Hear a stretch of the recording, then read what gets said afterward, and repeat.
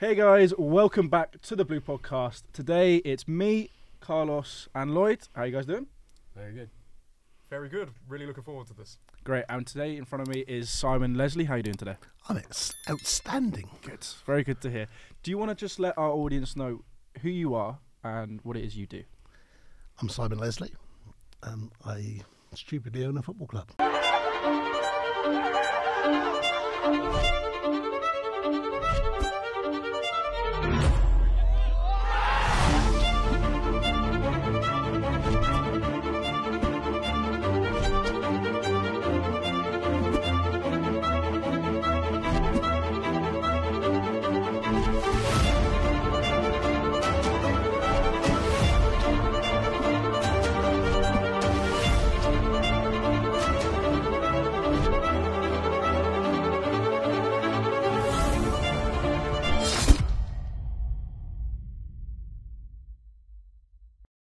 I'm a sales guru, a magician.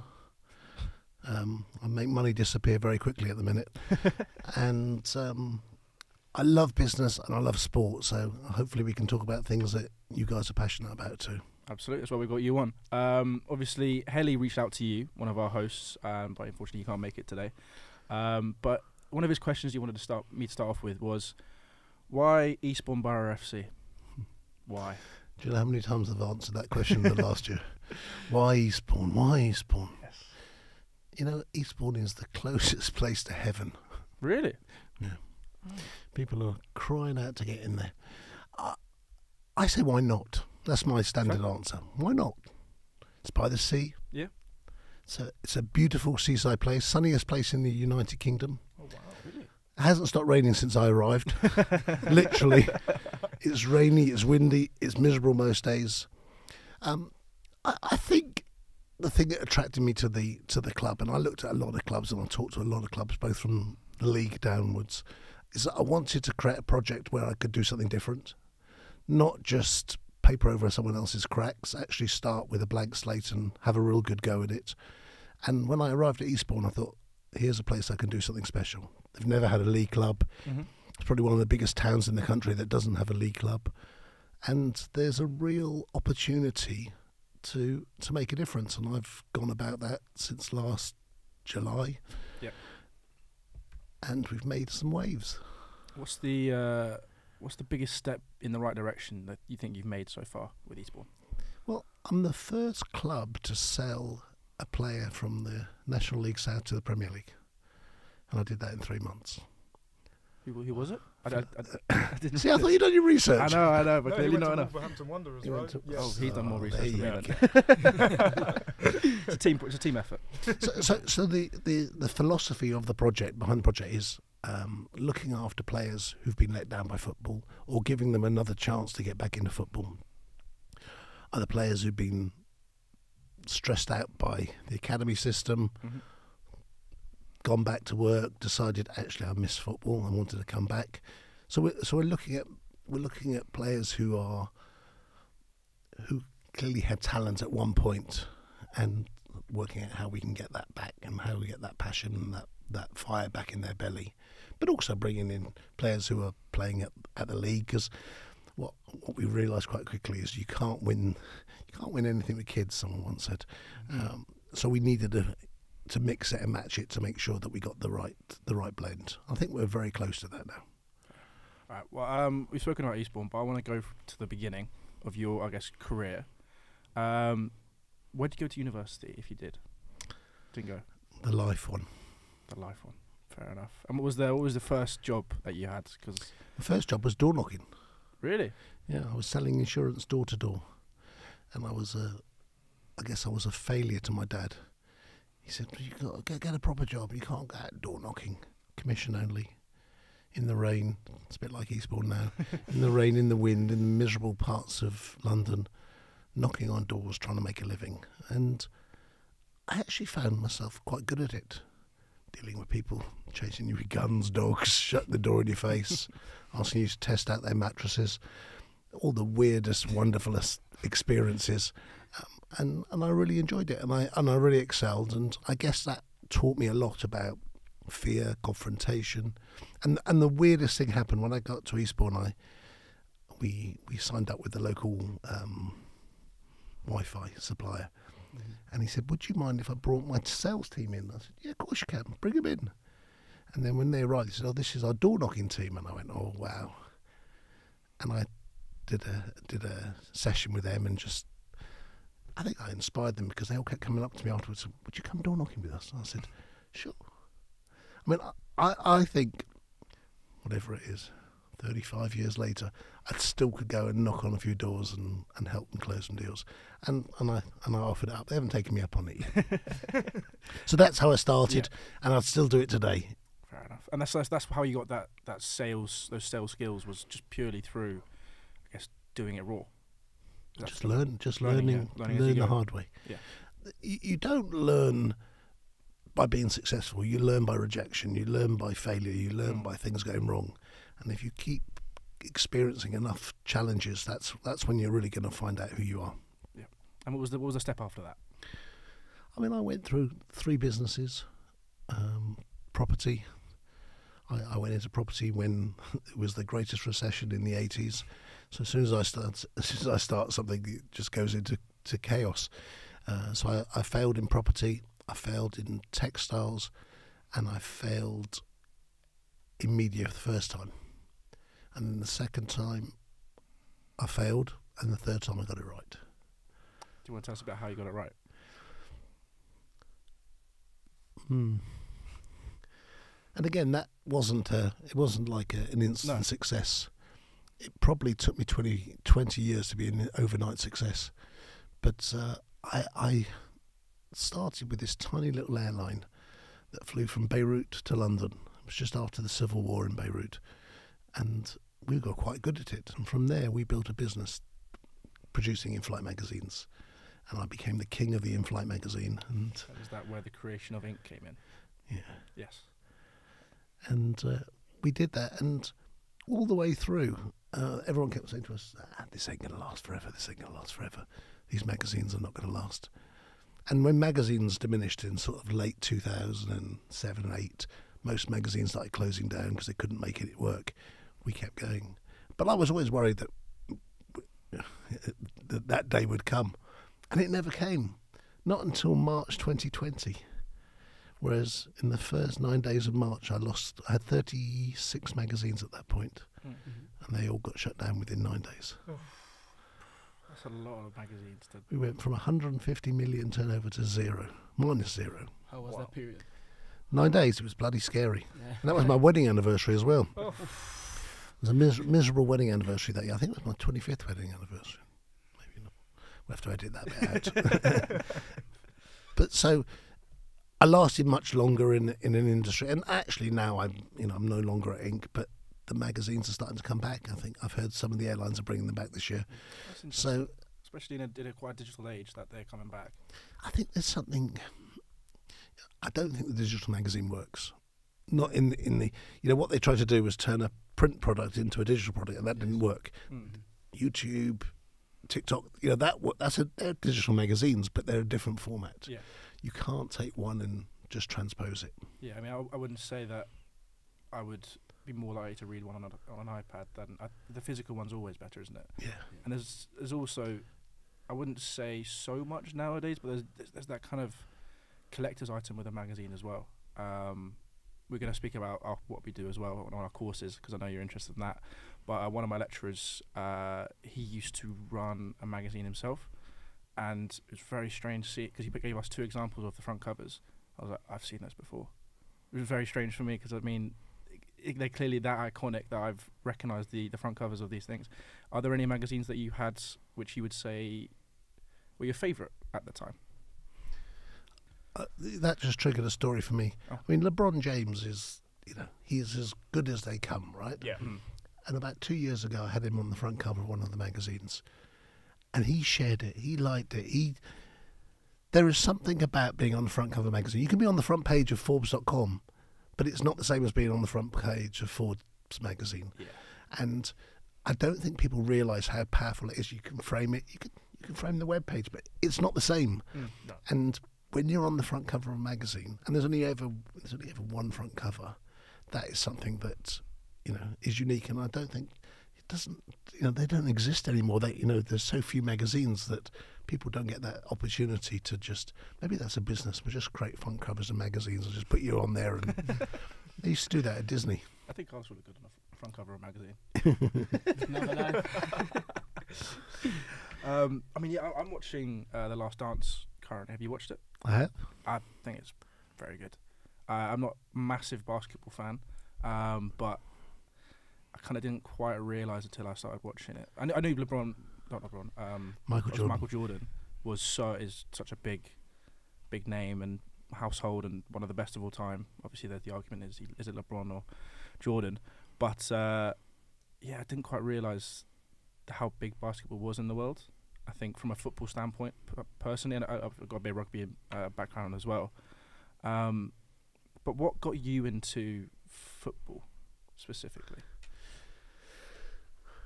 I was about 16, 17 and I got sent to Northampton. I didn't get sent, but I went to work in Northampton. It was like I was deciding if I was going to go to university or what I wanted to do, because I was a really crappy student. You know, the teachers didn't like me, didn't think I was very good. And it wasn't that, it was just, so people learn in different ways. And I just felt like the education system was out of date. And that was back 35 years ago. So imagine how out of date I think it is today. Because they're still teaching you the same way. Yeah. And certain people excel in that. But it didn't me. So I went to Northampton, and one of my dad's friends owned Northampton Town. And I just thought to myself, this is, you know, so I'm going back a long time. I really fancy one day to own a football team. So that had been the seed that was sowed. And I was just, every now and again, it'd come out and I'd go, yeah, I'd like to do that. I'd like to do that. And I kept telling people, and actually, I don't even remember this, but during the pandemic, I turned around to one of my coaches and told him during one of our sessions that I would own a football team in the next year. And he goes, you are the greatest manifester. I said, what are you talking about? He goes, you told me that. I said, did I? He goes, I promise you, in the session you said you're going to own a football team. And I just literally started sowing the seeds and going out to people and going, who can you introduce me to? Who can you introduce me to? Just introduce me to football clubs. Let me know which one, who's available. They're all for sale. Every single one of them is for sale. How much money you got? And I don't know. How much money do I need? And it's a weird process because it's not like, you know, there's a for sale sign up and it's you know $299, you know, plus stamp duty. It's a silly process. And I can talk about that for hours. Well, I mean, I think most people probably think owning a football club's a bit far away from anyone, really. And then you've just kind of said that actually they're basically all for sale if you have the right know-how. How? I'm guessing it's not actually that simple to just own a football club. No, it is. It is. You just pay for it. I think there were some students that bought. So we've spoken to Christopher Corey. Is that Walsham and Hersham? Yes, yeah. Hersham, yeah. So we did a podcast with him, but unfortunately, an original editor disappeared with the tapes with the footage. But they were just 6 students, right? Oh, it was just and it was a school project, and they've huge success with it, and I think they keep getting promoted, and they'll probably be in our league soon.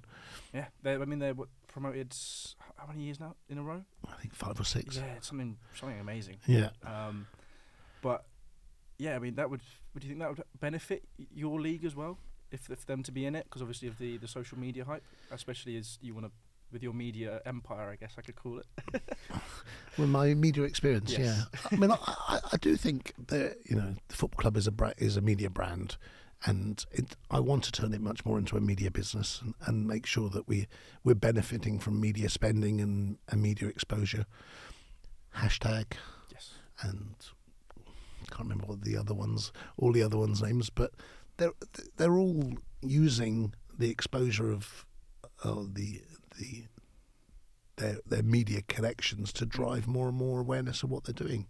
You know, when hashtag play anybody, they get a much bigger crowd because the teenagers come out and watch the games. That YouTube following. Yeah, exactly.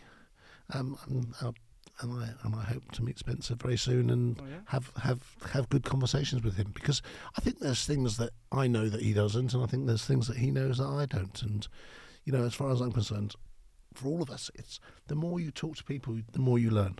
Yes, 100%. Obviously.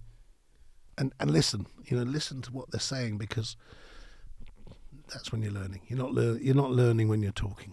It's funny you brought up hashtag, actually, because on Wednesday we recorded a podcast with a kit company called Jersey Bird over in America, and they've done the kits for the I forgot what the nationality was now.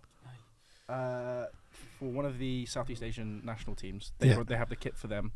They're starting with the social media football team in Saudi Arabia that's being made. There's a team that's being made by a influencer out there, and they're doing the kit for them as well. We actually spoke to him and asked him if he'd heard about hashtag, because it's a social media football team, and he said he hadn't. Yeah. And we said, well, apparently I think hashtag are having some issues with their kit manufacturer. So we said to him to check out. I'll show you them after the podcast, because their customization of kits I find really interesting, and also they're quite big on social media as well right now. So I'll show them after. Jersey Bird. Jersey Bird. Right. It's in. I logged it. All right. Talking again about Eastbourne, what do you think, or what do you feel is your relationship with the fans and the players? So right now that you've been some time at the club. I mean, I can be really timely with that answer, because today or yesterday, Torquay United went into administration. Yes. Well, so you wouldn't ask questions about that. Yes. Yes, I was. He spoke to me about that this morning. Yeah, I saw you posted it on LinkedIn like an hour beforehand. Yeah, I mean, I wrote a rant today because, me and probably 71 other chairmen are sitting there thinking, are we going to be next? Because this is the most dysfunctional business I've ever worked in, and I've had lots of failures, so I know what what works and what doesn't work, and I've seen businesses go through highs and lows. I think the fans now, in the last couple of days, have been grateful that I'm here and funding it. But at the same time, they're fickle. We haven't delivered. We delivered many promises and many things as a club in 5 or 6 months, but we haven't delivered the results. We're towards the bottom of the table. I think we've. You guys know what XG is, right? Yes. Yeah. In every game, we had a better XG than every team. I think bar 1 or 2. I'm a Chelsea fan. I'm very aware of high XG compared to goals. Henry would love that. Yeah. So we're doing a lot of the right things. We're just not putting the ball in the back of the net. And I think they get frustrated, and they blame me, and they'll blame anybody. Fans blame whoever they want to blame. And I think sometimes you don't realise there's something called the cost of change. When you change from going from part-time to full-time, or any business, when a new owner comes in, there's a cost of change. There's different situations, and I think that's what I'm going through right now. I'm going through what's called the cost of change. You can Google it, and it'll give you a whole analysis of it. And I've tried to explain it to them. I mean, it's been quite good, because I've been on podcasts where I've been able to talk to them and share how I feel about them. The last couple of games, they've been unreal. We're getting a lot of younger, louder fans. Eastbourne was a bit of a older community, so a lot of the fans were grumpy old people, and they're even starting to smile at me. And I think, to be fair, bar half a dozen or so, they really are all supportive of what we're doing, because they can see how hard we're working. When you've got 14 injuries in your first team, right? There's, you're running on a tight budget, and then you've got to bring in loan players, and you've got to spend a lot of time, money getting people fitter. Yep.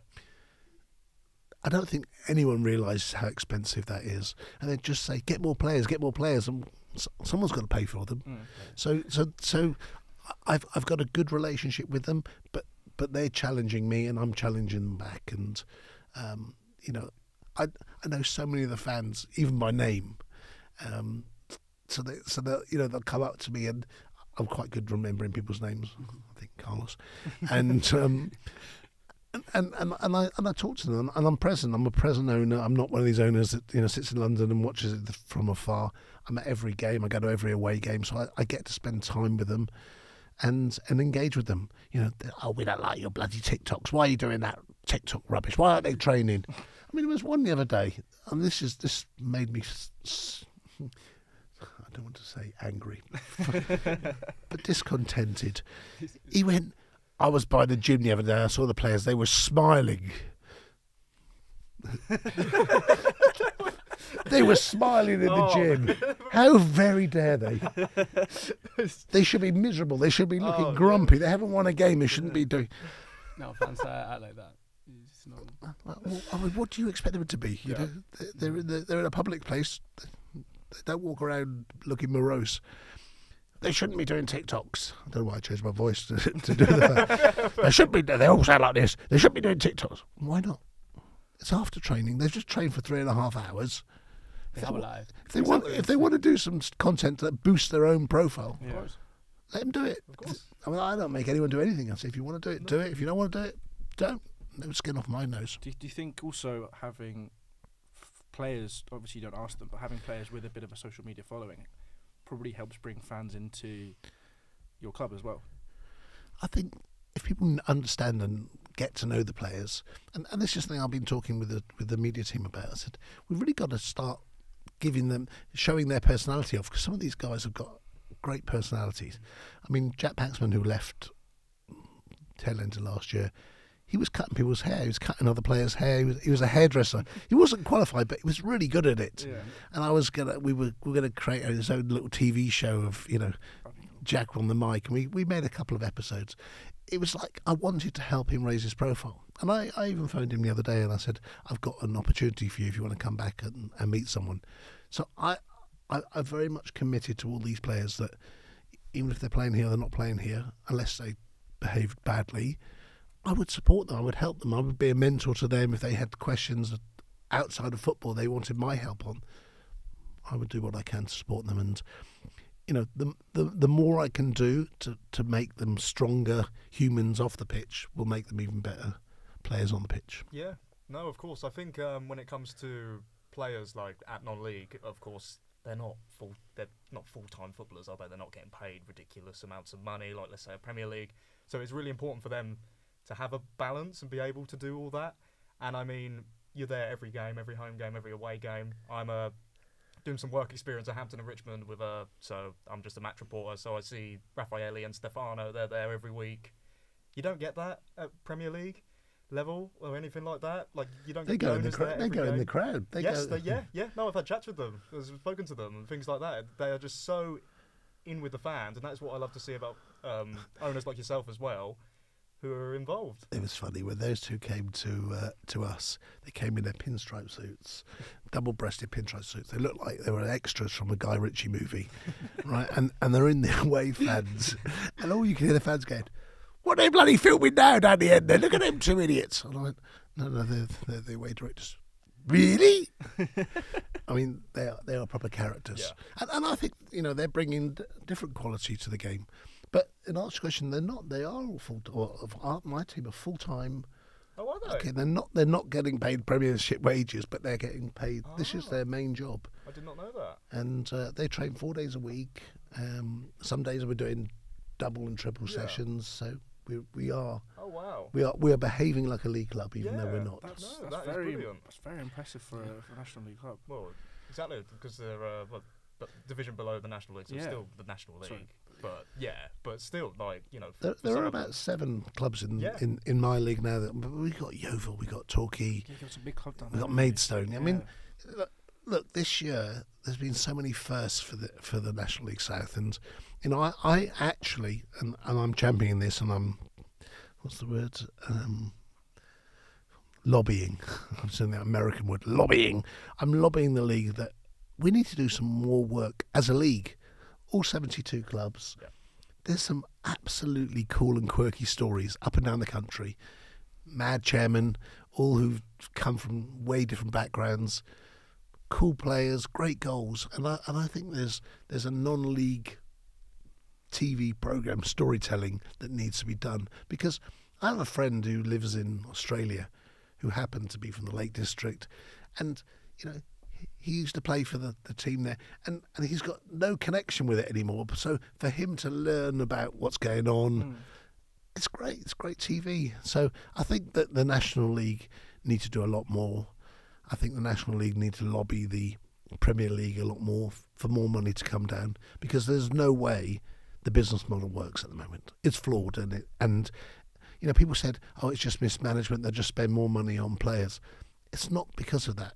It's not because of what they're spending on players. It's what they have to do. Like, my game tomorrow has now been cancelled. Yeah. So at lunchtime on Friday, I've just found out I've already paid for the hotel. The hotel's not going to pay me my money back. The coach company might, because they're quite nice. Shout out to Nova Bussing. But I've just lost £2,000. Yeah. And I'm not going to get that back. I'm now going to go down there on a Tuesday night, and we're probably going to have to play Saturday, Tuesday, Thursday, Saturday to get all the fixtures in. And there's nothing I can do about it. Tough titties. That's going to be tough on the players as well. I mean, I know at the, especially Premier League level, there's this. Actually, probably all professional sports right now, there's a massive thing on ACL injuries. I was wondering, in National League South, is that still quite a big issue as well? I don't know the South. God, stab me where it hurts. So the first game of the season, we lost a player to an ACL. Yep. We're insured now for our players, but we weren't at that point. And obviously, my priority is to make sure that we look after them. So I paid for his surgery. I paid for his rehab to go to some of these really unusual. Because my goal is to bring a biohacking centre into Eastbourne and bring all the latest machines, the repair machines. So I've got great relationship with the guys who own these machines. So I took the players to Harley Street, all over the place, just to get them on these machines. And I think I've got 3 or 4 players back about a month early because of that investment in them. And even Stefan, who's not going to play again this season, said to me, I might get 1 or 2 games in. He's already training properly. So, especially if we get all these fixture backlogs, he might get 4 or 5 games in. Every time I see him, I say 3, maybe 4. Please, I've got to get my money back.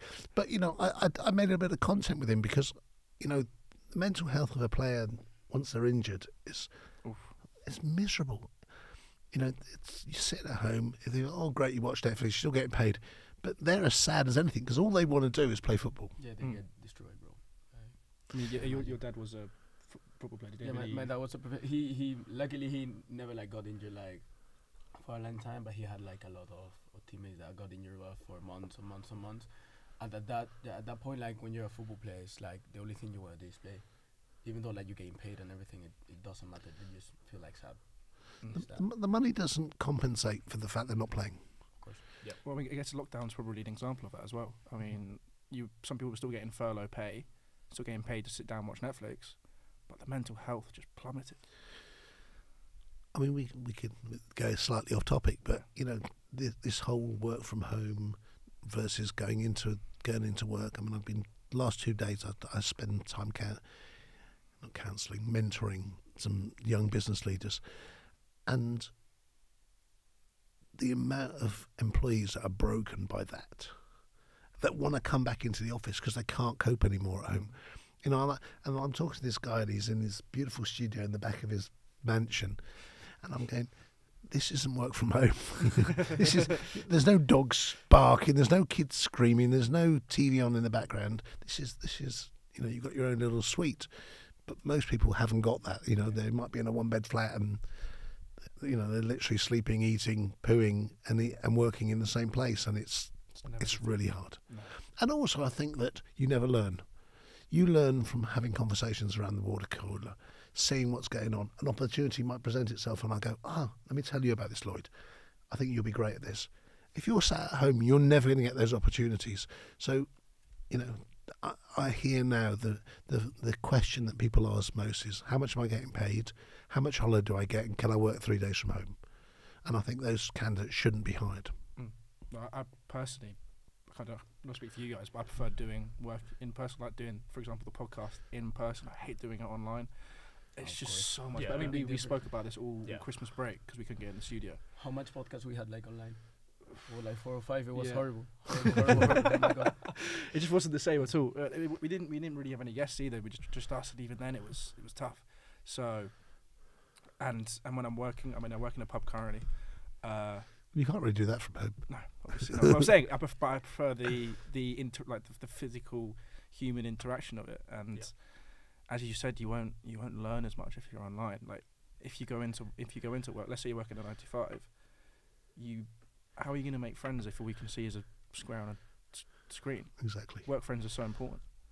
Most of your best relationships will come from people you meet at work. My best friend, who we started door knocking together, who's actually my manager, but then I overtake him. I have to keep reminding him of that. But we're still best friends to this day, 33 years later. And he has 3 Lamborghinis and a slightly different life to me. But we are always pushing each other, helping each other, and doing stuff that's not the same as a relationship that I had at school, which I didn't really. But I don't think I've got any school friends. But work friends, I've made hundreds over the years of people who I've interacted with, and I just think you've got a slightly different relationship with. I mean, I'd say all of us on the podcast, considering we only really met. Well, no, I only really met you in November. Yeah.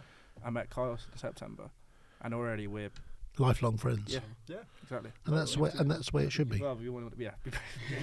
But I did make a joke at one point when we had so many injuries. I said, we're a football team, but most of our players work from home, and and it was getting that silly. We played Hendon, right? And I used to play at Hendon, so I was like looking forward to this. We couldn't even get more than one person on the bench. I think that was like a substitute goalkeeper, and it was. I think we were at one point we said let's bring the goalkeeper on because we got to do something. We got beat, and actually I didn't realise how much money there was in the trophy, and I probably should have done something about that a bit more intelligently. I learnt a lot of lessons about things, that, and again you can only learn from making the mistakes. Who was the goalkeeper that came on a few weeks ago or just over a month ago? I think it was in lower than National League South, but they brought in a keeper up top, and he scored about a 30-40 yard half volley. Really? And won the game. I saw that. Yeah, I can't remember the team for the life of me. Yeah, I'm a much more of a picture person. So faces I can remember very, very well, but names I'm kind of the opposite to you again. names not so good. Faces I remember. I mean, there was actually one of my sister's friends who I saw yesterday. She doesn't remember meeting me at all, and it was like a very brief at my sister's graduation hi, and then I already didn't remember exactly who it was just from the face. Yeah. It's very strange, but yeah, funny you mentioned the goalkeeper thing because I put that image of the shot in my head. Maybe you should have brought him on up top. You never know. Because I mean, goalkeepers do have a heck of a kick on them. I mean, one of my goalkeepers is like the third goalkeeper. When they do the practice, he's unreal. I mean, he finishes better than some of the strikers. Well, he does finish better than the strikers. I mean, we did discuss it. I mean, we've got a big centre back, and he spends a lot of time more time in their box than he does in ours. And he's got a brilliant bullet header the other day, so he's worked out how to score now. So I think we've fixed it now. That's good. Is there anything that you haven't done yet with Eastbourne that you really want to do? Win some games. Apart from the winning the games part. win 3 games on the trot. More on a personal level, I guess. No, I mean, I did a little sort of tick box of what I've achieved. Improving the stadium, selling the player, selling 2 players to higher league clubs. Took them on a week to the Vale, with a pre-season, which is something that most non-league clubs don't do.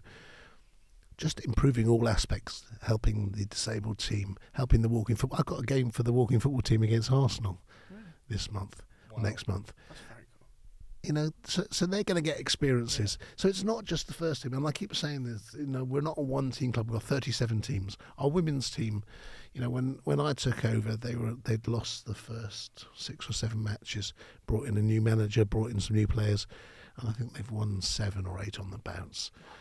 And hopefully they'll get promoted this year. So I'm doing a lot of good things, and there's so much more to do. I want to develop the stadium. I want to build the biohacking centre. I want to make Eastbourne famous for the sort of the home of where players can go, where they're going to get looked after and not get too toxic an environment. Yes, that reminds me of a question Helly wanted me to ask you. How important would it be for another team in East Sussex to climb the ranks and eventually play in the EFL, as Brighton's the only team in East Sussex to be in the top 92? That's not quite true, but let's assume That's he's what he right. said. I think Crawley's in East Sussex.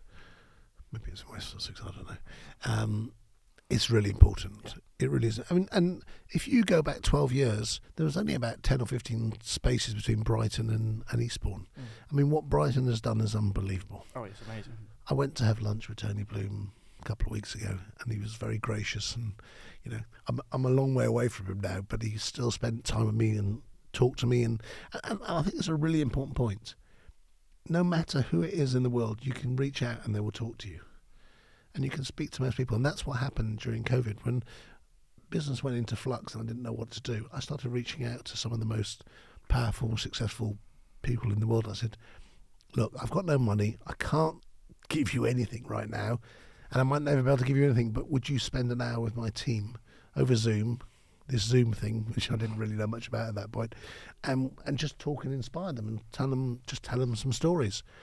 And I did that, and I actually ended up having 52 people come in and talk. And I actually wrote a book about everything I learnt, and this is the important part. I learnt from having them there. You know, I brought it in for my team, and what I realised was they were teaching me things that I could make myself better and could improve. And I wrote them every single thing. I put it in everything I've ever done. I've written in 4 books. So every one of my secrets of success, it's there, it's documented. People can take it and share it and read it. And so when people say, you know, I'd like to spend some time with you, you let me buy your coffee. I said, have you read my books? He goes, no. I said, well, do that first and then we can have that conversation. Fair. But people will respond to you. I wrote to Tony, I said, Tony, this is who I am, this is what I do. I'm your neighbour and I drive past your club every day and I've had football envy and he said, come and have lunch. And I think that's really important, that the more successful people you reach out to in life, you'd be surprised how many of them will respond to you, because successful people understand that if you help more people, one, it's karmatic or energetically positive, and they want to see people succeed, and they want to see people who've got that sort of get up and go. Oh, I wanted to ask as well, because I don't know about your books. What was it like actually writing about? My uncle's an author as well, so I was intrigued to see what you I found it, you know, bear in mind that I was a school dropout, and my English teacher called me funny names, and although he was Welsh, so I don't know how he's equipped to teach English. I'm Welsh, by the way, so it's okay. I can say that. And I had a really good editor, but actually she turned around to me and said to me, your writing's really good. You write very creatively. And I went, it's just what's in there, and I'm just, you know, I'm brain dumping it. You know, I might not put a comma in the right place, or I might not, you know where to put the apostrophe. But actually, this is, you know, I'm telling a story. And all the books are stories.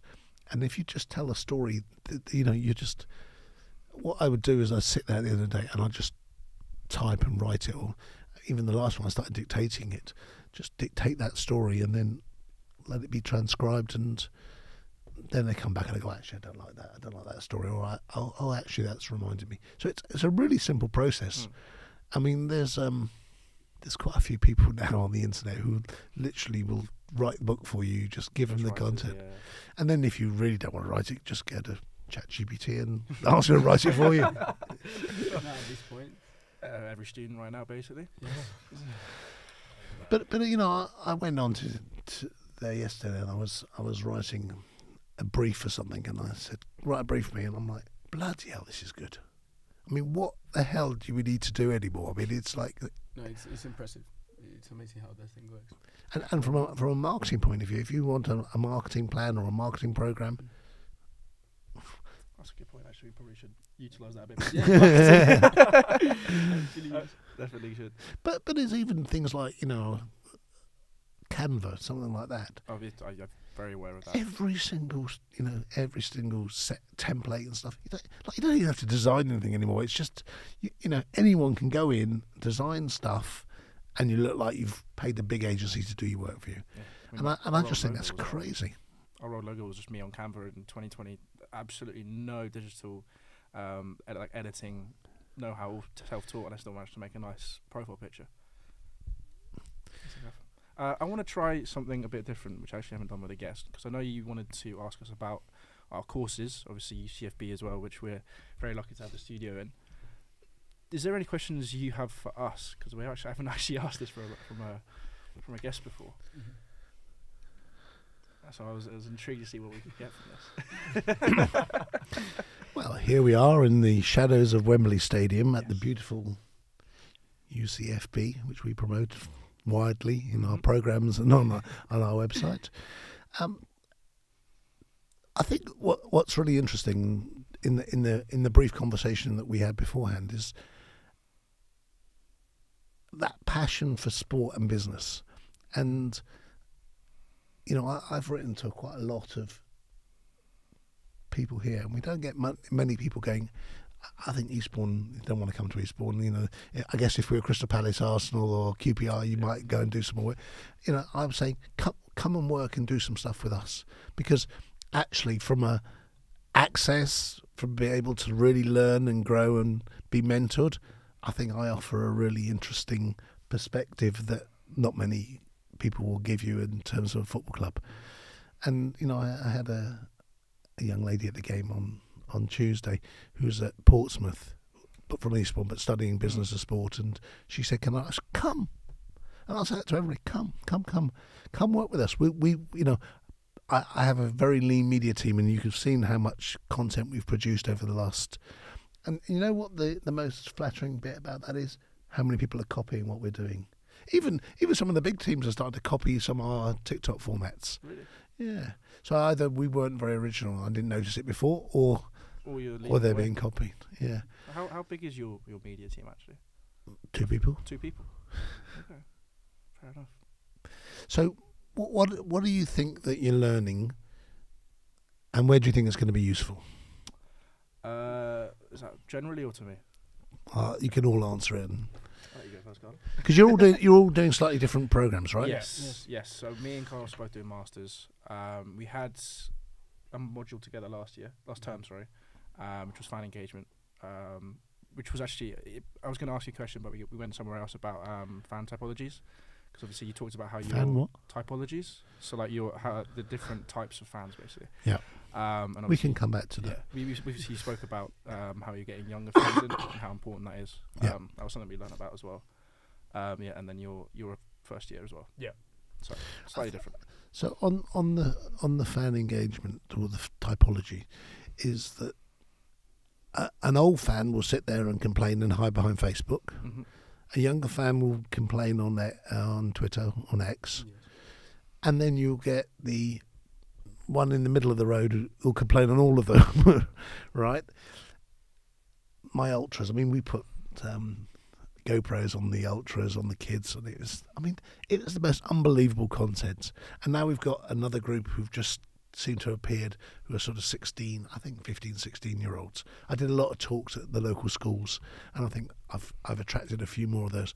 And they sing and they chant and they make songs up about the players, and to me, it's starting to feel like a football club now. With, and they ask me to give them a wave, and I just think it's. It's a great environment, and I don't know how I can. I would ask you that. How would you, if you were running a football club, what would you do to get more and more younger fans through the door? Social media is obviously the biggest tool to use. That's a very good question. I think it's social media. I think actually I'd say it's getting to know the players.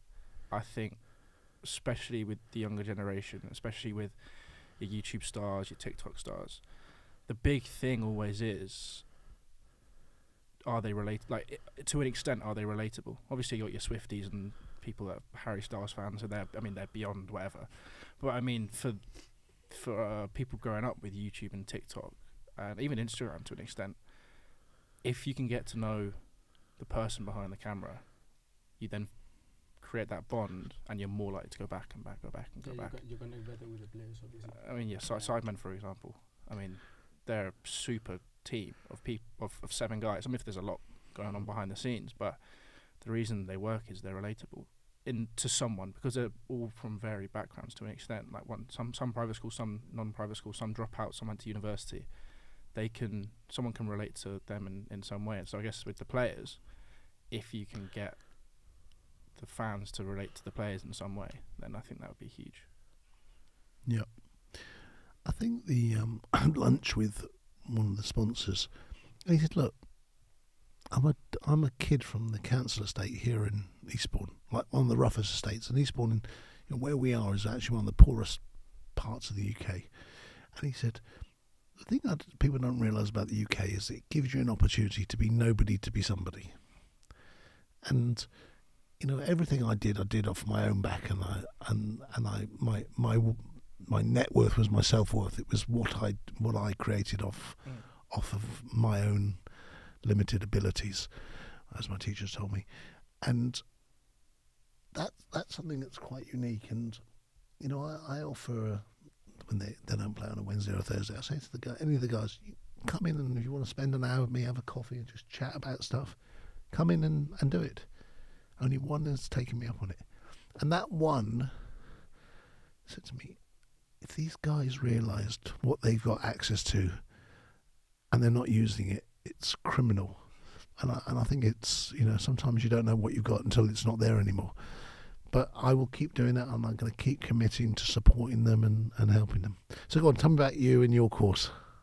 Well, so what I want to do, like when I finish my course, is to be a football agent, and get the contracts and all of that. And for example, our first class that we did this semester was about football finance and how like all the accounts work in a football club. And I think like, for example, from an agent's view, it's very important because there's a lot of clubs that look like they're doing like really good financially, and if you look in the accounts and how like some money is deposited in some parts and how everything works, you see like maybe financially the club that you are taking your player to is not good like for the next 5 years. So it's there's a lot of agents. Wow, we can have a whole podcast about agents.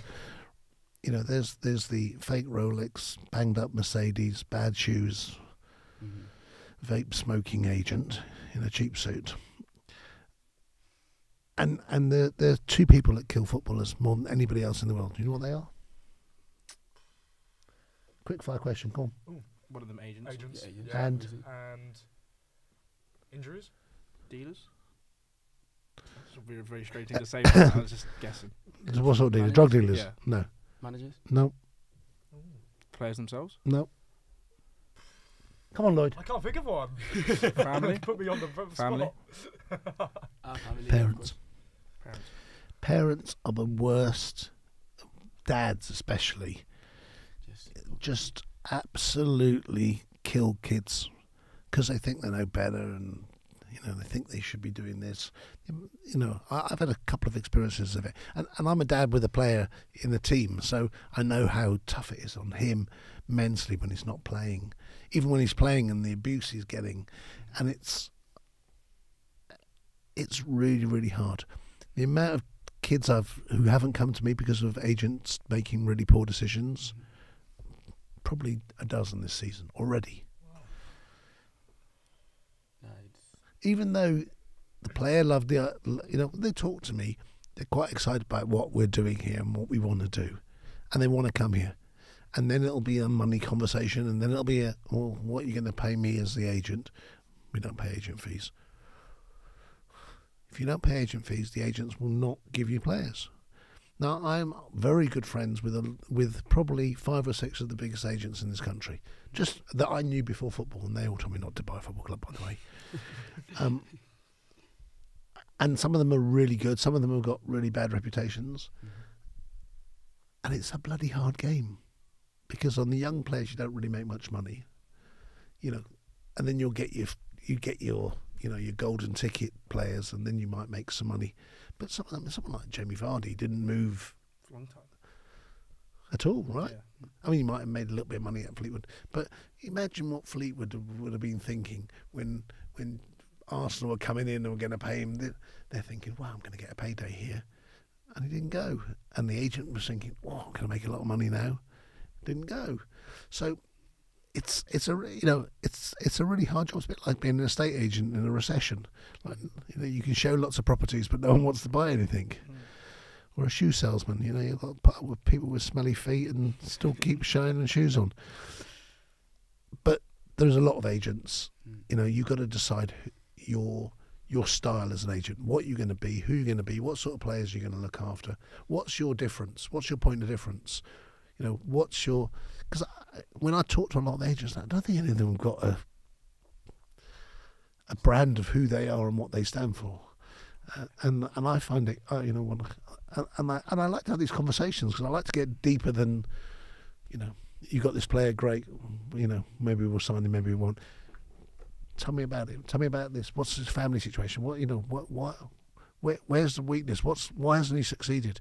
They're peddling this player who's been to 15 clubs. He's a superstar. He's a striker. He scored 4 goals in 3 years. Not much of a striker, is he? I've got plenty of those. I've scored 4 goals. So what do you want? What would make him happy? Is it the money he wants? Is it something else? A lot of players want to play full-time football. Going back to your point. Yeah. Some people actually don't want to play full-time because they want a job. So they get an income and they get a supplementary income from football, and they don't have to train every day. So you've got to find the right club for the right players.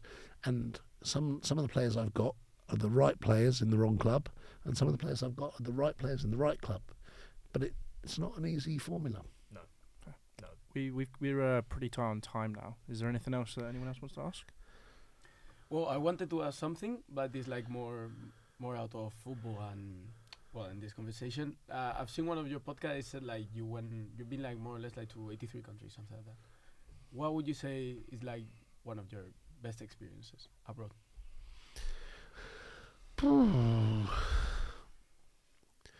My favourite places are the Maldives, South Africa, Cape Town, climbing.